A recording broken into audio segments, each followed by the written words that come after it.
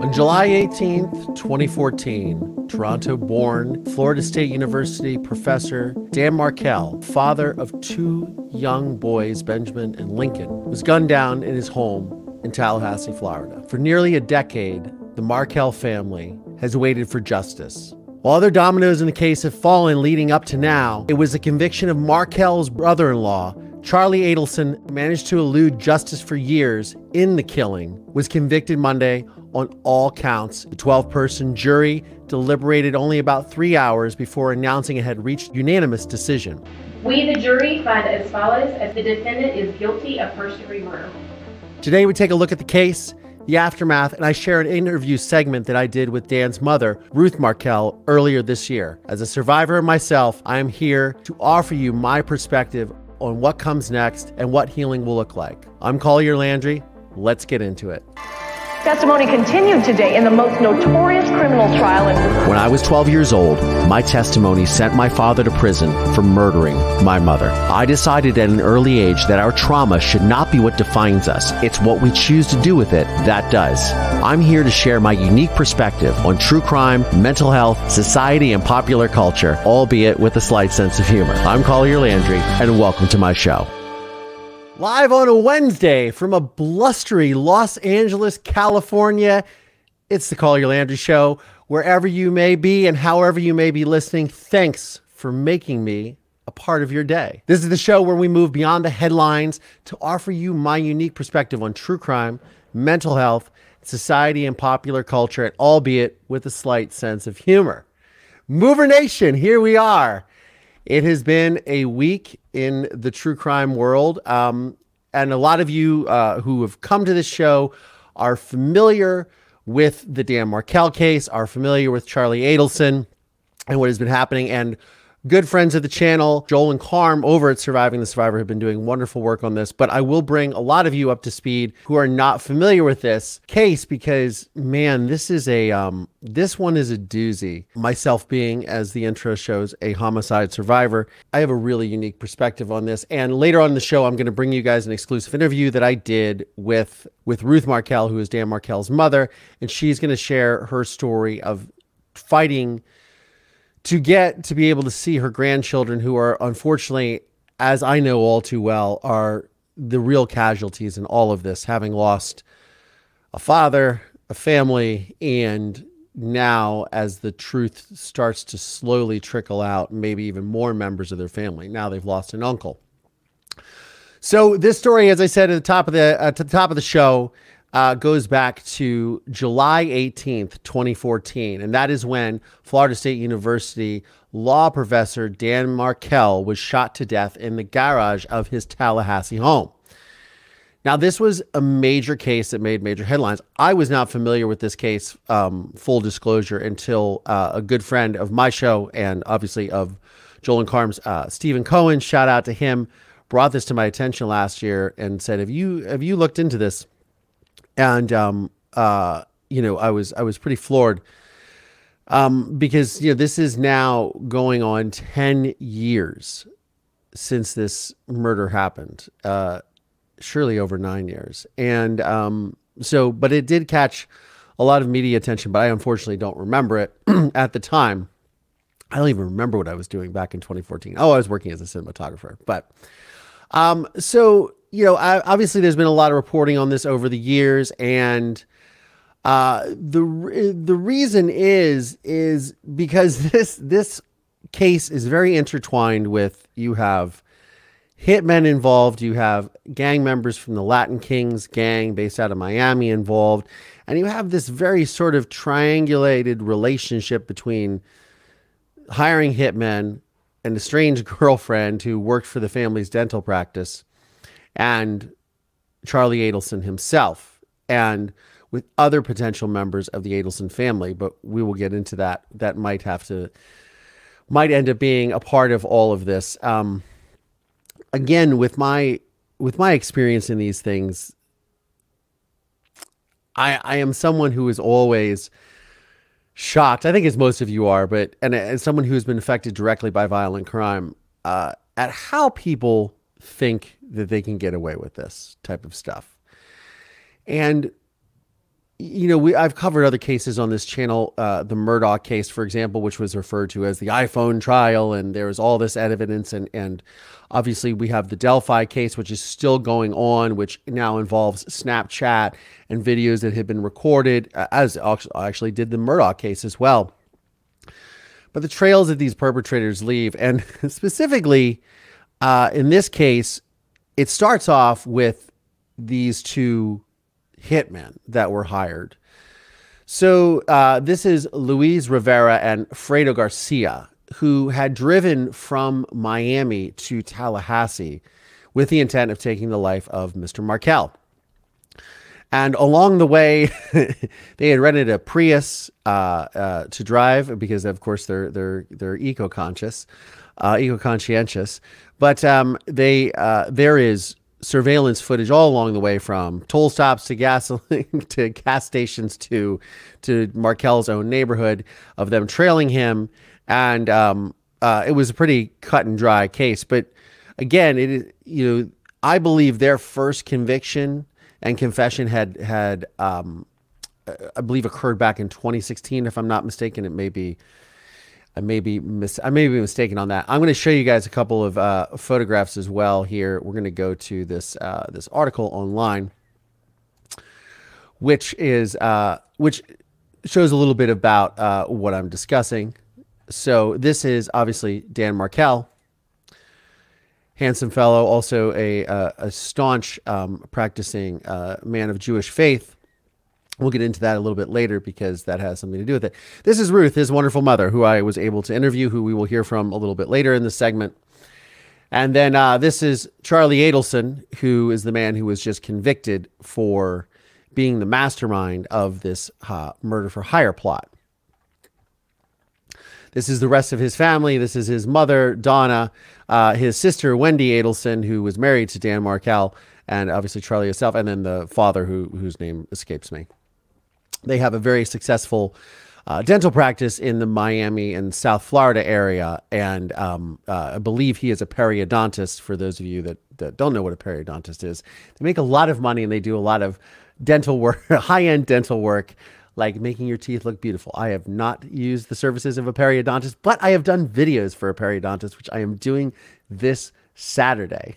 And a very nice periodontist. Nobody would ever do anything like this. But these are the conspirators. So this is Luis Rivera, Katherine Magbanua. I believe she must be Filipino with that last name. Magbanua. And Sigfredo Garcia. Now, Katherine Magbanua was dating at one time Charlie Adelson, and she worked for the family's dental practice. And one of the things that was discussed is the Markels and Wendi Adelson, who was married to Dan Markel, they were going through a divorce. They were about a year out of their divorce when his life was taken. He in a bitter custody battle had been ensuing, but of course, like every brother-in-law, you might not like your brother-in-law, and he was heard making comments such as, "Well, I bought my sister a television instead of hiring a hitman," and he even joked about that with a few people. But as the court documents show, and as his conviction shows, which again the verdict was returned in less than 4 hours. He did, in fact, hire these people. So in October, I believe, of 2013, because this occurred in July of 2014. In October of 2013, he was having a conversation with his then girlfriend, this Katherine Magbanua, and asked her if he knew people that could, quote, get things done or harm people. And she said she would. Now, she shares a child with one of these gentlemen. I don't know which one it is. If it's Luis, I believe it's Luis Rivera. And they had shared a child, and they were connected to the Latin Kings gang, which is out of Miami. Now, I don't think I have to say that,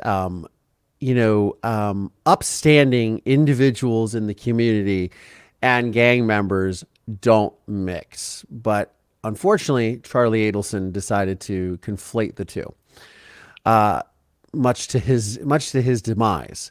But he got involved and had her get involved as a conduit to arrange for the killing of Dan Markel. Now, a lot of people speculate, and again, Wendi Adelson, his sister, is, I believe, an unindicted co-conspirator at this point. She has not been indicted, and this is, again, the mother of Dan Markel's 2 children. She has not been indicted as a co-conspirator yet, but she is definitely a person of interest and has been for a long time. And there's been a lot of conjecture that has surrounded this trial where people have been speculating what her involvement has been in. But a lot of this seems to stem from the ire that the family's matriarch, Donna Adelson, had regarding Dan Markel and his relationship with his boys and his relationship with his soon-to-be or then ex-wife, Wendi Markel Adelson, or Adelson Markel, however you say it.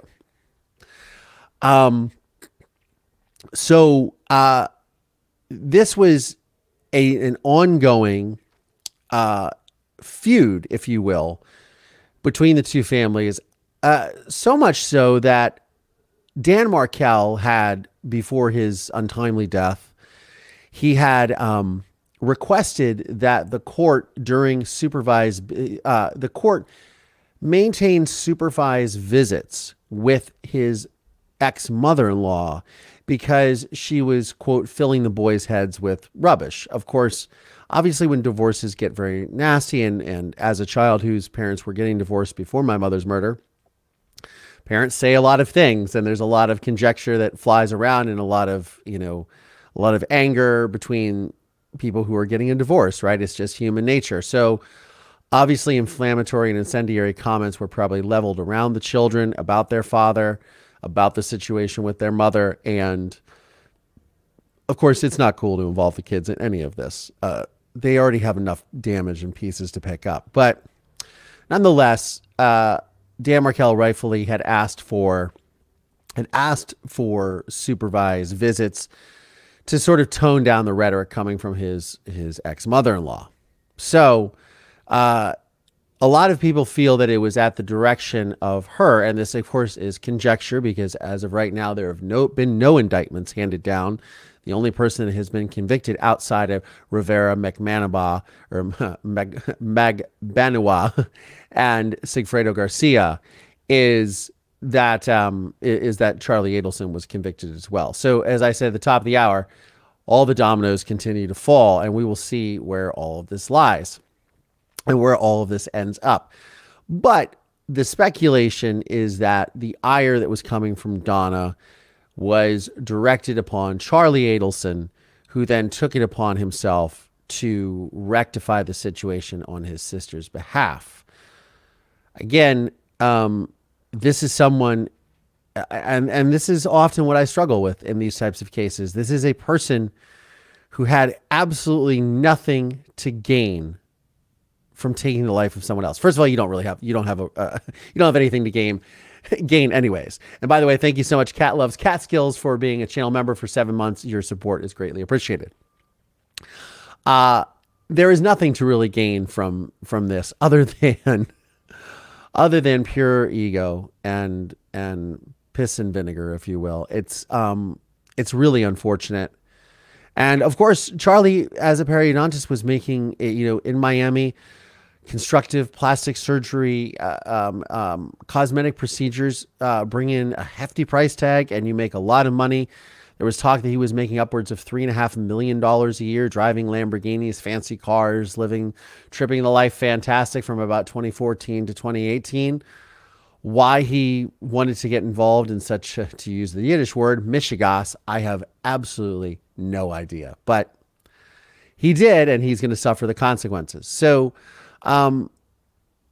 it was Rivera and Sigfredo Garcia, and then obviously Katherine Magbanua, who they all ended up obviously folding in on each other, because what had happened is during this time, and this is a lot of there was a lot of evidence against Charlie Adelson because his defense was alleging that he was a victim, an extortion victim, that these individuals, these Latin King gang members that have absolutely no idea who Charlie Adelson is or what he does or wanting to be involved with him, had decided to take it upon themselves to rent said Prius and drive up to Tallahassee and take the life of Dan Markel in order to extort money from him. Apparently, because he was carrying on this relationship with Katherine Magbanua, he would brag about things like keeping the money in the safe, keeping, hundreds of thousands of dollars in cash in the safe at his home, at his work. She was privy to the fact that he was moving and making lots of money, and therefore decided to set him up. This is very vaguely familiar with a lot of things that had happened in my father's case, where people allege that my father's girlfriend, or mistress really, because he was married to my mother, was trying to set my father up. And I'm actually very surprised that never even came out in the trial, or my father tried to make a defense out of that. He later, of course, alleged all of this, that there was a conspiracy involved, much like there was lots of conspiracies involved. But the notion that gang members would somehow do a very middleman sort of extortion plot and go out of their way to commit a homicide without the promise of money, go to an affluent neighborhood. And I used to live in Orlando, Florida. I don't really know how far Fort Lauderdale, Miami area is from Tallahassee, but I know it's not around the corner.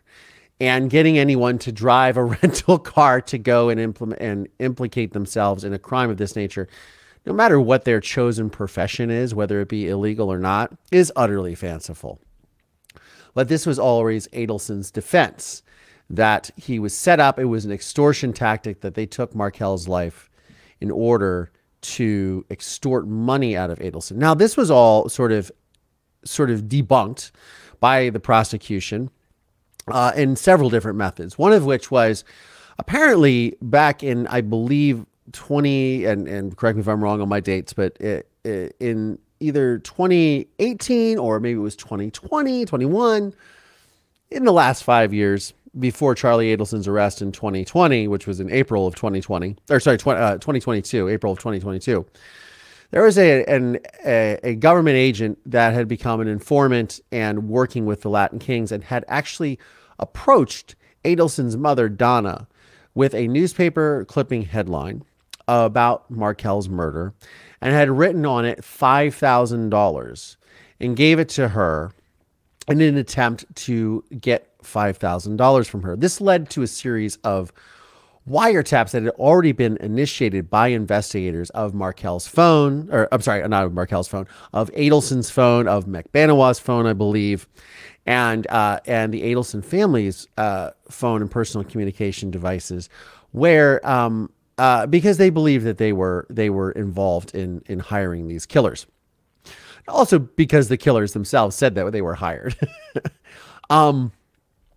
But what had happened is this FBI agent, or this federal agent or state agent, acting as a member of the Latin Kings gang, undercover, they were able to wiretap this conversation that Donna Adelson had with Charlie, where they were speaking in very odd, very bizarre code, that in a way that normal people don't speak. And this was used in the trial against Charlie Adelson, saying, well, why were you speaking to your mother in code if you weren't doing anything wrong? Now, look, I speak to my parents on at least several times a week. I don't think we ever speak in code unless I'm trying to not give up the answer to today's Wordle puzzle. Then, of course, I do speak in code. Ha ha ha. Like I said, albeit with a slight sense of humor, guys. But they were speaking in code. There was a lot of this exchanges that also went around with Magbanua. Magbanua as well. There was a lot of code and speaking, and there is a trial that's going on right now, or maybe it's perhaps ended, or it's in the, this case of this woman, Corey. why is her name escaping me? She was the mother who had poisoned her husband with fentanyl, and she was also writing things in code. People don't speak in code unless they have something to hide. It just really is the truth. So the notion that the defense came up with that this was somehow normal way that they speak is just completely, it's just utterly fanciful, as I said. But again, this, set them off on a sort of whole parade of, or just badness, just a trail of evidence that obviously led to Adelson's conviction. And this extortion theory that his defense was trying to prove was again, pure rubbish. Also, Magbanua, who apparently had been offered a plea deal before she was convicted for her role in this homicide and in this premeditated murder. She did not take a plea deal, which to me, I don't know a lot about her defense attorneys or what they advised her.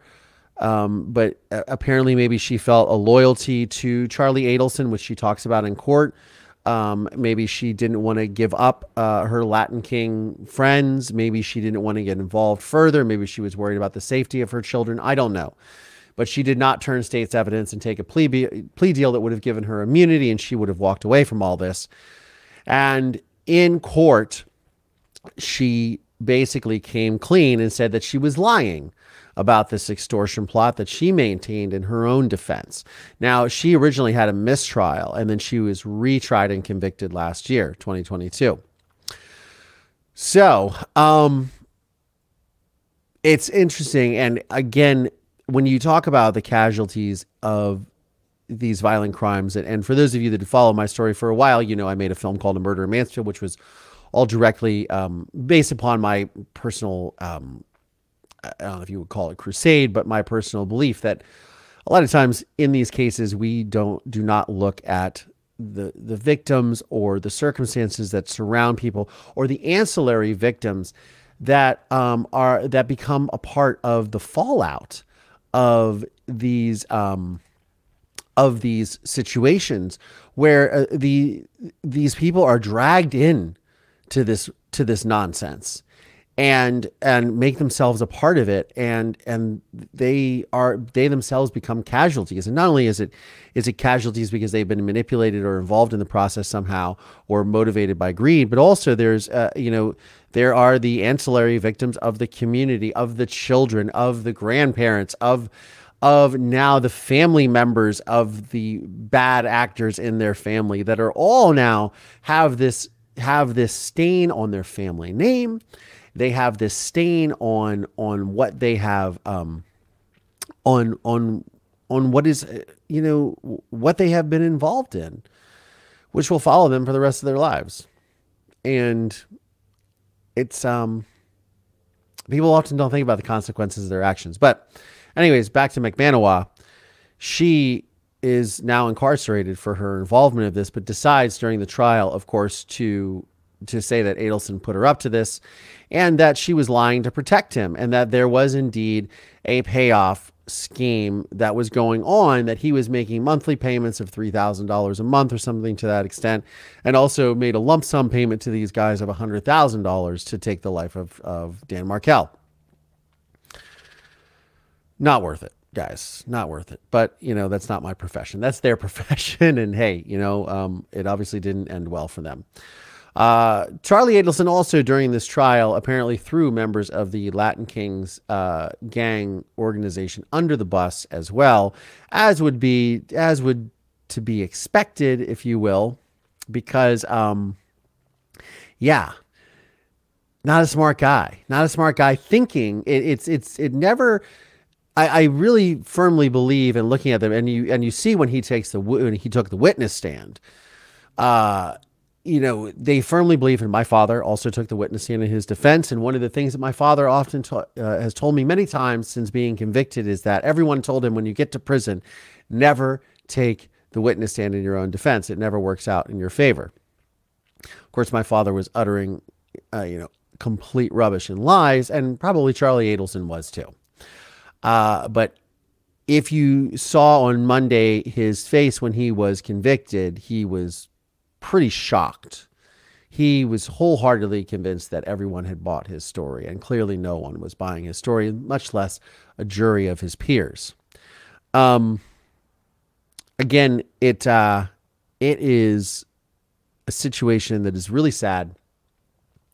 A man has lost his life. Now 2 young boys have been growing up without their father, and now they're facing the possibility that their family, their mother's side of the family, has been responsible. Well, clearly has. Their uncle was responsible, but maybe even potentially their grandmother and even their own mother could have been responsible for this crime. Now, Wendi Adelson was called to the witness stand in her brother's trial and had said that she was not aware of any of this. Of course, she used the age-old babe in the woods routine. I didn't know any of this even until this morning, that my brother had talked to members of a gang member, etc., etc. Hubris is always one of those words that comes to mind. But again, I was, as someone who has sort of been following this case from the outside, I haven't really talked about it on my show. Someone who's been following it from the outside and speaking to different people involved with different aspects of it, I was relieved for the Markel family that there's more, that the wheels of justice are spinning in their favor, because again, this murder occurred in July of 2014. It is now November 8th of 2023. He was convicted on November 6th, 2023. That's a long time to wait for justice. And although I might dye out the majority of my gray hair, I would probably be even grayer than I am now.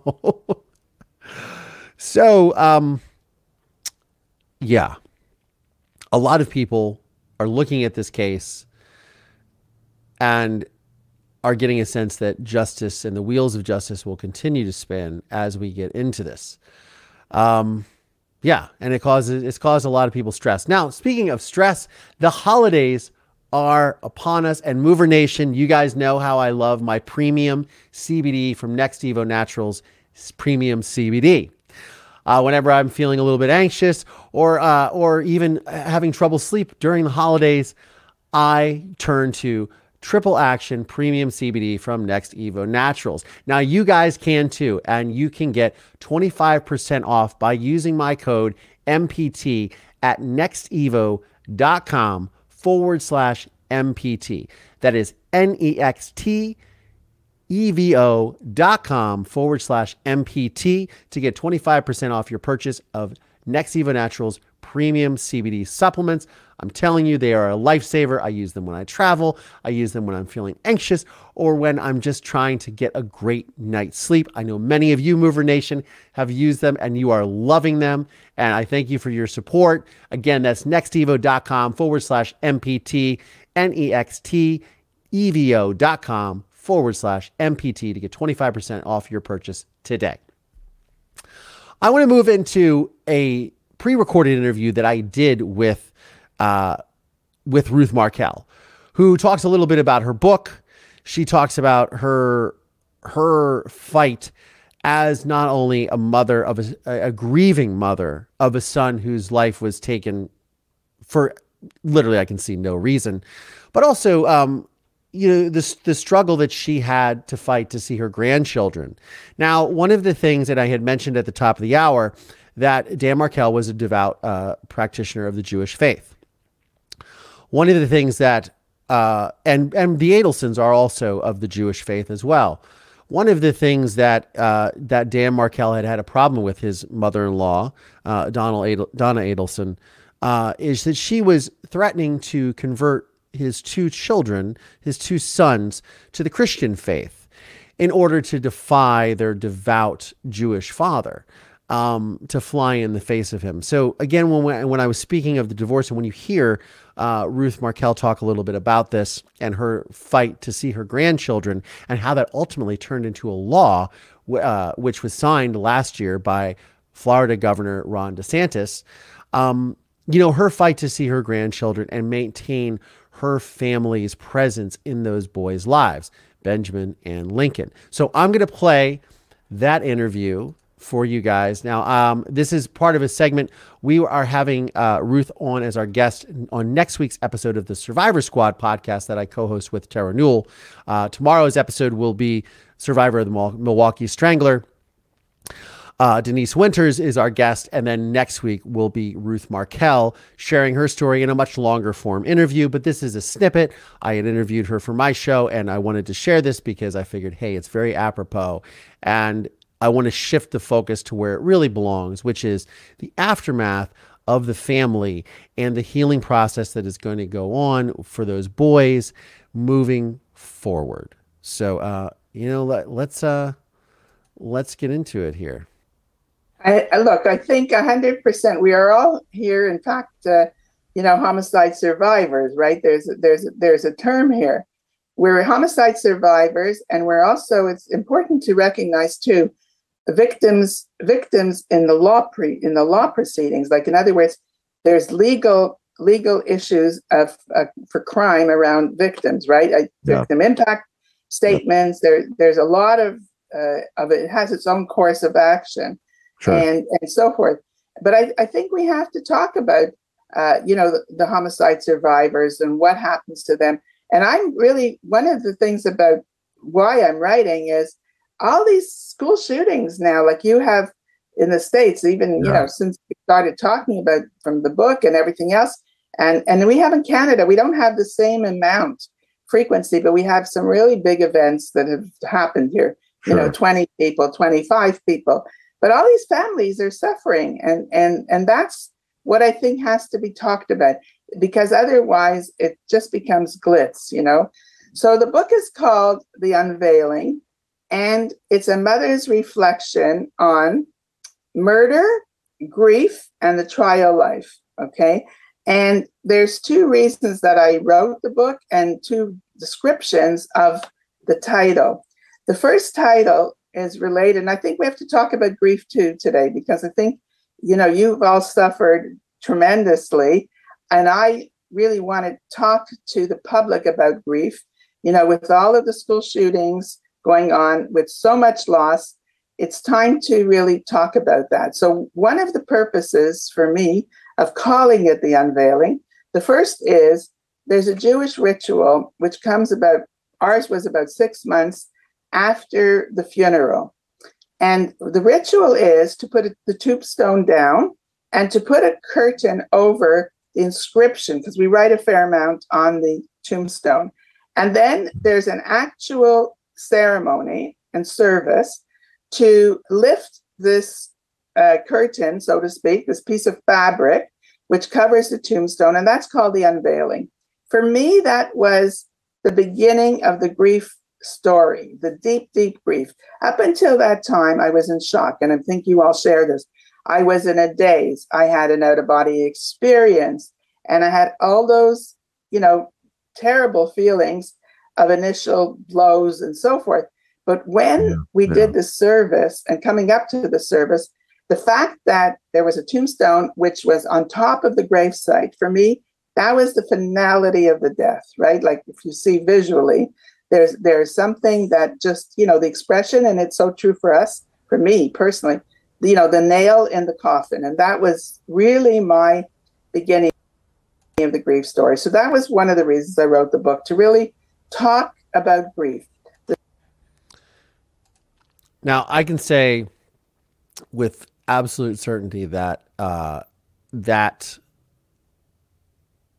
the finality of the funeral is something that all people who have survived these types of situations, it is something that really allows for closure. It was something that I did not have the ability to have with my mother. I wasn't allowed to go to her funeral, but I was so glad when Ruth was telling me about this, that she had that moment to have that closure with her son, because it is really, really, really key to your being able to move on and to being able to sort of process what has happened in this tragedy. So I'm really grateful for that. And I'm grateful that she talks about this.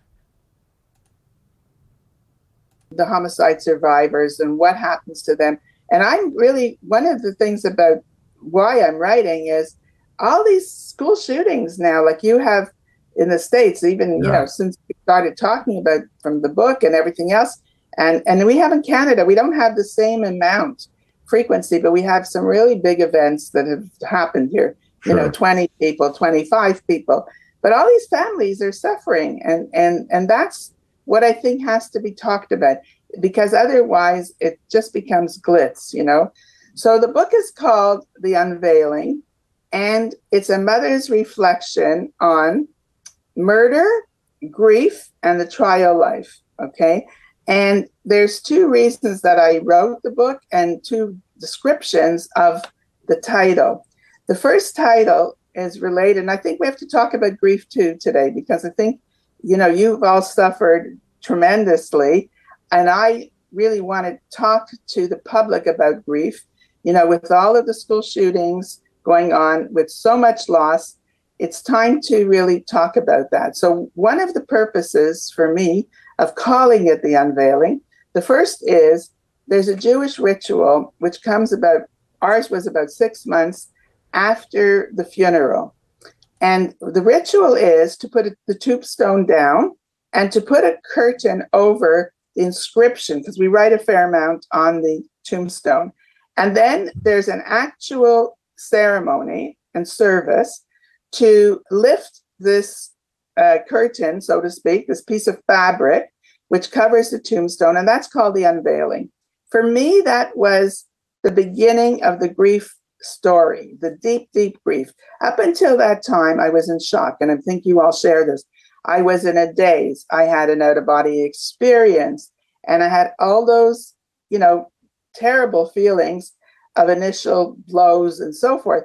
But when we did the service and coming up to the service, the fact that there was a tombstone, which was on top of the gravesite, for me, that was the finality of the death, right? Like if you see visually, there's something that just, the expression, and it's so true for us, for me personally, the nail in the coffin. And that was really my beginning of the grief story. So that was one of the reasons I wrote the book, to really talk about grief. The second, and even more important, which is to lift the veil, picture a curtain, a veil, to the public, to see what trial life is about, to see what it feels like to go through the criminal system, to go through investigations, to go through hearings. We had multiple hearings until we got the first.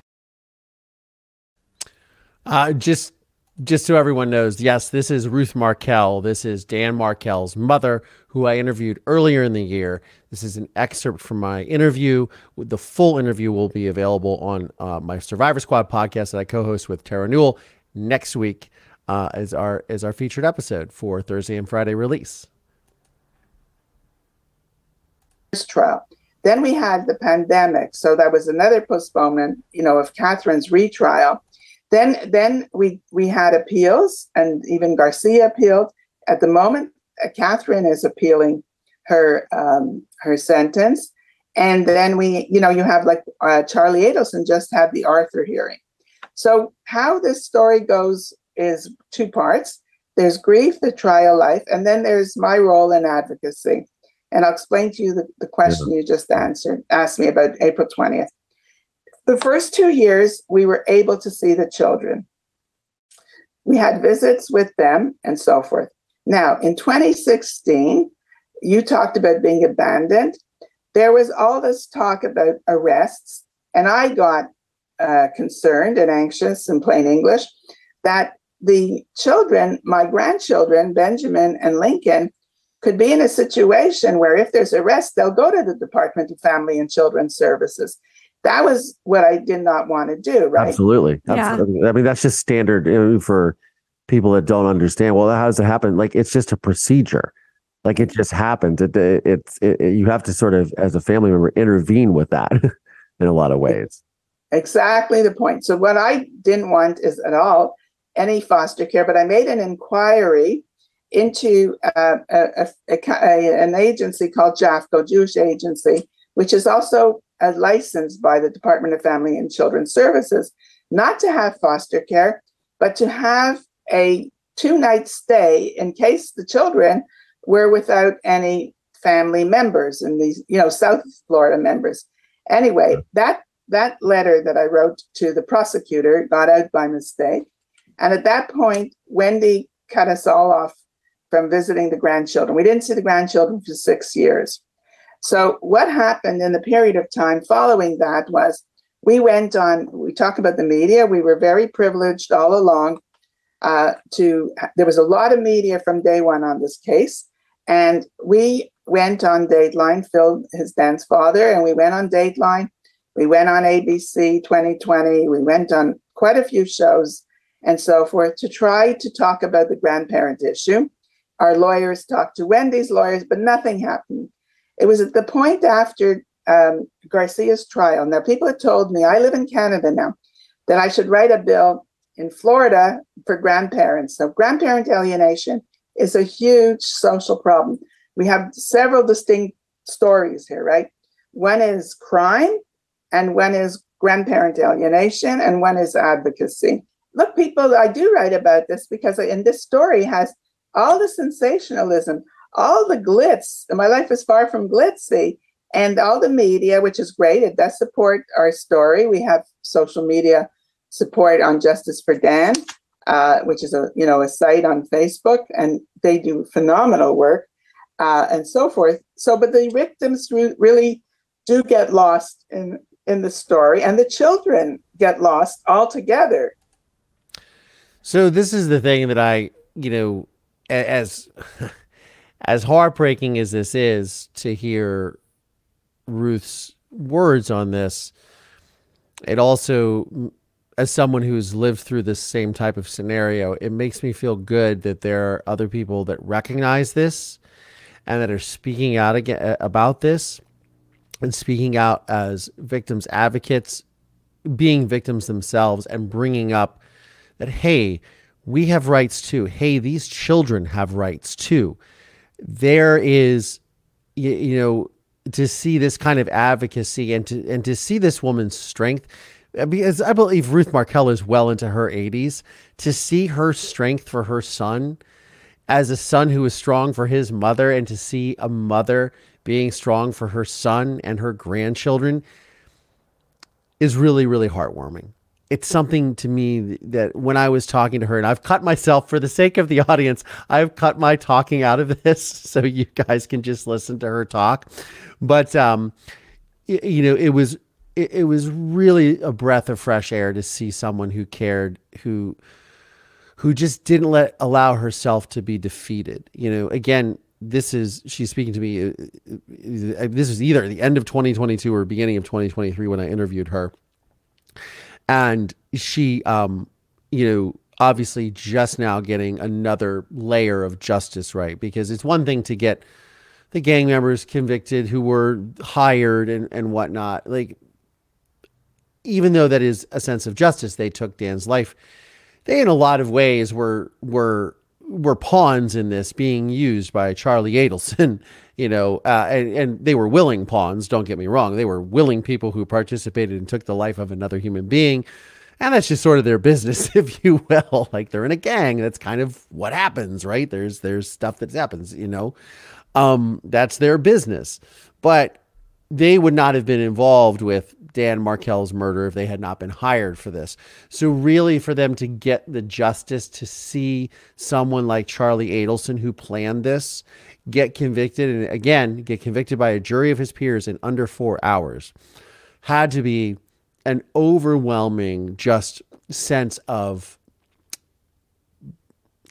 and it's a bittersweet sense of justice, or sense of fulfillment, because again, no one wants this. Nobody wants to see this.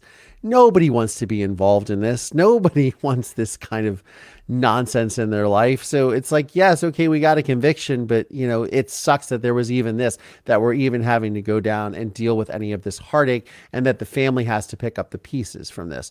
So to hear her talk about this, I think, is a really enlightening and important thing, because I talk about this, as you guys know, on the show all day long, and to see someone and hear someone else who's been through similar circumstances talking about it, it's very, very cool. I'll let her continue. and we don't know what they know and whatever, and it's a very difficult time. So what happened was I was encouraged to write a bill for grandparents. People said to me, you're not going to see the children unless you get some kind of a bill. And this is something that is just really cool to me too, is that she took her advocacy to the next level and she got a bill passed.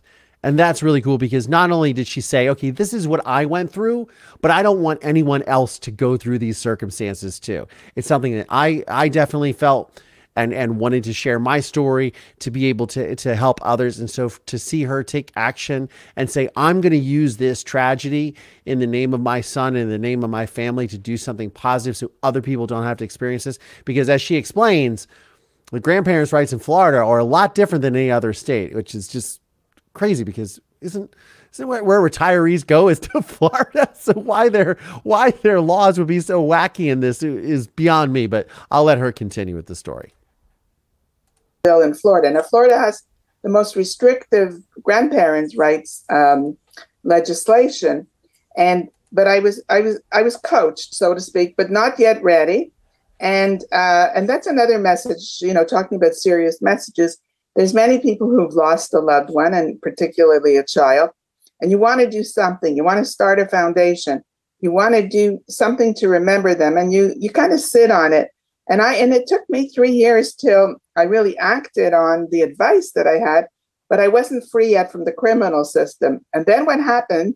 Garcia is convicted. In 2019, I'm in Tallahassee, and I actually go. It's a funny story. I went to the hairdresser, and this young woman comes over to me, and she says, "Can I give you a hug?" And I said, "Sure." I knew she was Danny's age, lived in Tallahassee. I didn't really know her. And then she says, "Let's meet for a coffee afterwards." And I said, "Sure." So she says, "What can I do for you?" And I blurted out, grandparent alienation. So here is what I'm showing you as the victim side of my feeling was sort of getting resolved a little bit. Garcia's convicted. Now I'm ready to take on the grandparent issue. Yeah. And she was amazing. And she said, done. I didn't know her at all. Her name is, Karen Halpern Cypher. She has a big position in Tallahassee in the media company. She knew all kinds of people and, introduced, and you need politics, right? It's all related. And, in 2020, I met her in October. They had a bill that went through the Senate. It didn't have time to go through the whole legislature, but the Senate passed it. But in 2022 is the big year. 2022, we had major success. Governor DeSantis just signed a bill for grandparents in June of 2022. It's called informally the Markel Act. That's not the proper name. It has a proper title, but like a bill name and a bill number. But what it allows is for families where there's a deceased parent, and the other parent has either criminal or civil findings, okay? The grandparents can go to the court and ask for visitation. So this is really a big breakthrough where there is something like a murder. We have not yet used it, or not entitled to, because there's not a criminal citing yet. Keyword in this would be yet, because unfortunately, as a lot of people are talking about, Wendi Adelson is an unindicted co-conspirator. A lot of people are talking about that. And I don't know if that's an official court designation or legal designation, but that is what has been being touted around the interwebs, and because of her involvement and or lack thereof, or whatever it is. On the witness stand, as I said, Wendi Adelson said she wasn't aware of any of this. And she talks about her move from Tallahassee down to, I believe, Fort Lauderdale, or about to South Florida, even leaving an ex-boyfriend at the time, and situations. It's all very, to use the parlance of our time, sus for sure. But we'll see how all this unfolds. But I'll let Ruth continue to talk, because what she's saying is really powerful here. And anybody related. But the point is, after that bill was passed and Katherine's I think, trial coming up. And, you know, Wendi likes to enhance her profile before a trial. And what happened was that she called us in February and mentioned that her 13-year-old, now we're going back to some Jewish practices, is getting a bar mitzvah. Bar mitzvah, yeah. And what happened was I said, you know, we haven't seen the kids for 6 years. We were delighted. Can we take them for ice cream the day before? The kids don't even know who we are. And they were little babies. Anyway, so then she wrote me back, you know what? She said, if you want an in-person visit, why don't you come in April?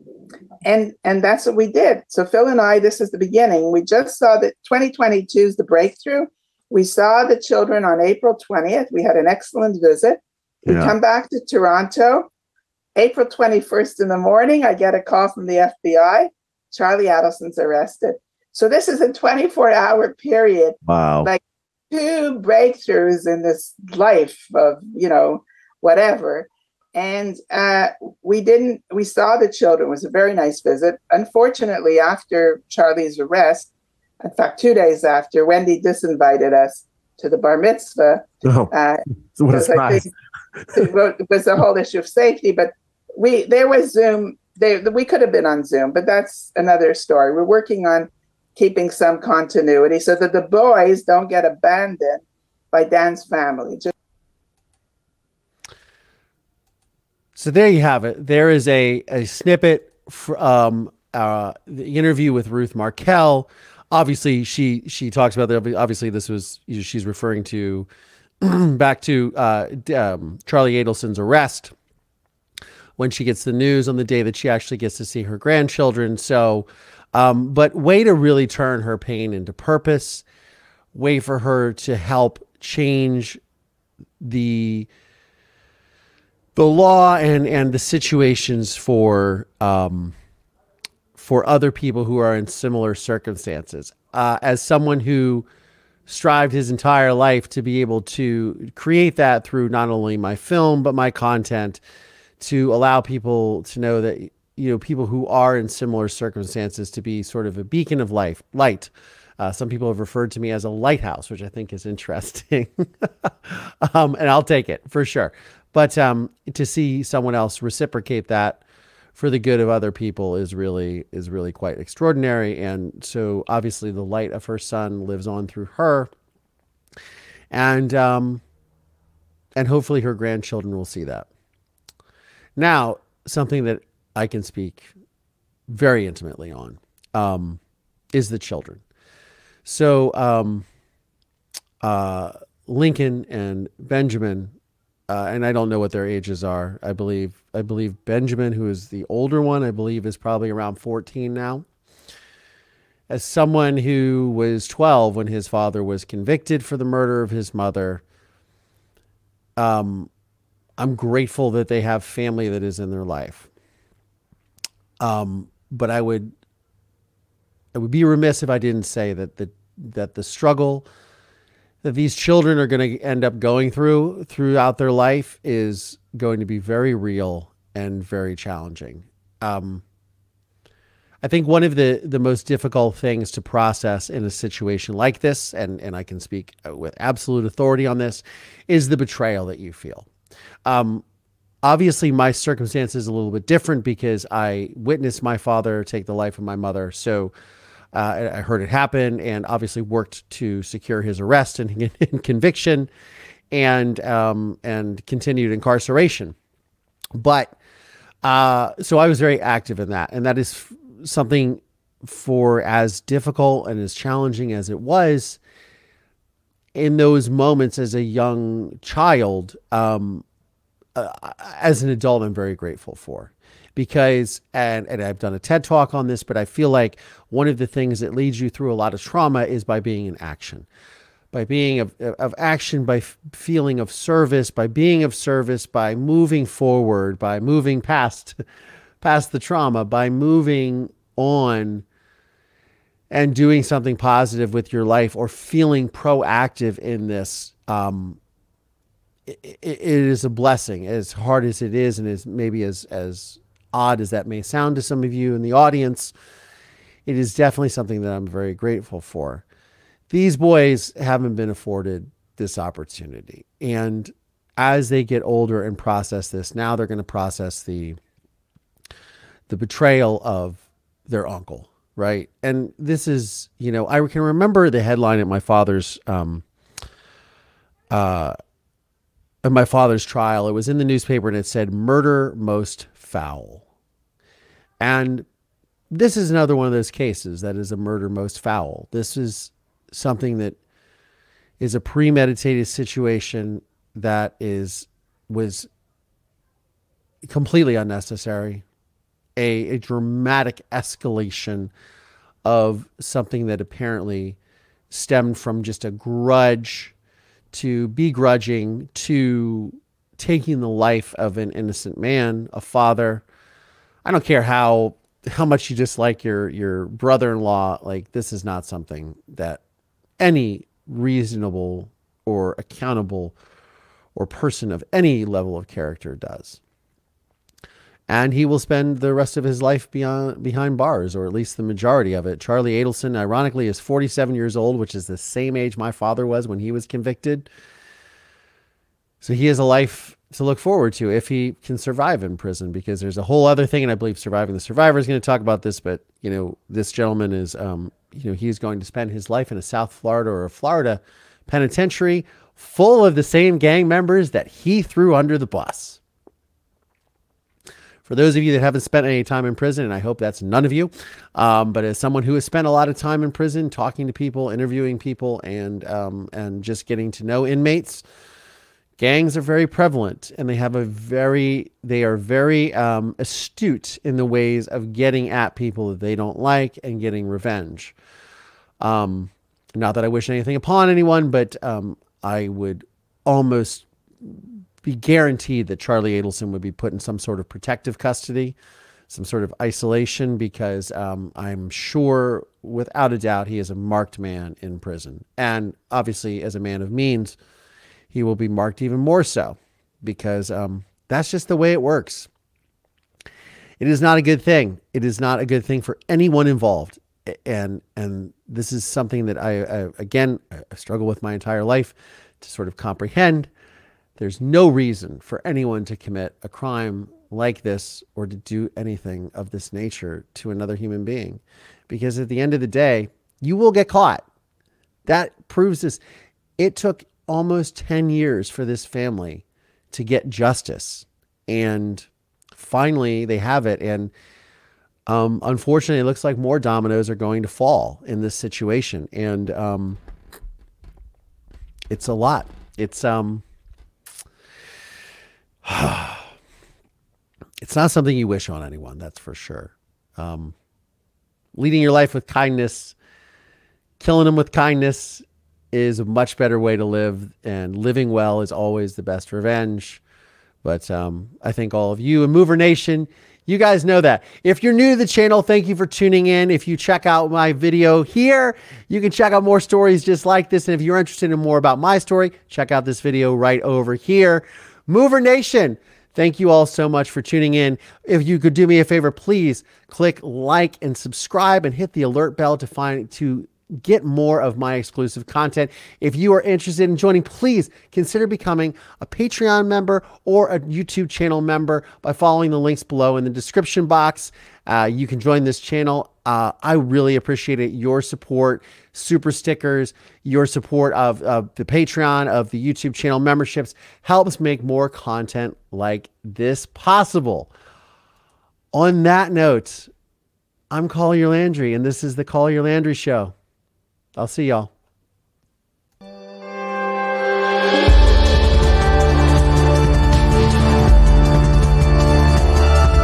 This podcast is made possible by support from listeners just like you. For exclusive content around this podcast, please consider supporting me via Patreon by going to collierlandry.com/support. Please subscribe via Apple Podcasts or wherever you get your podcasts from, and please leave us a 5-star review. If you want to see video episodes of this podcast, please check out my YouTube channel at youtube.com/collierlandry. You can find links to additional resources in the show notes of today's episode. This podcast is a production of Don't Touch My Radio. Copyright Collier Landry.